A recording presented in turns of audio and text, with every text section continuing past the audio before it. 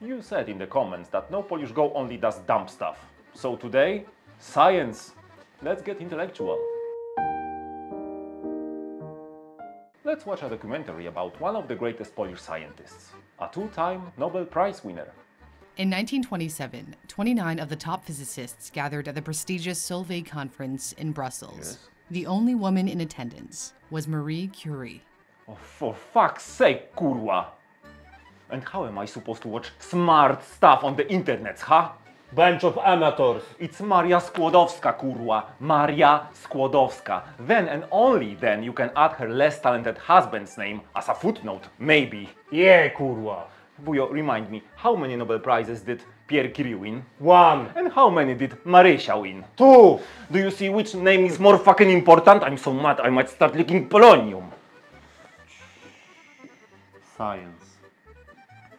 Science.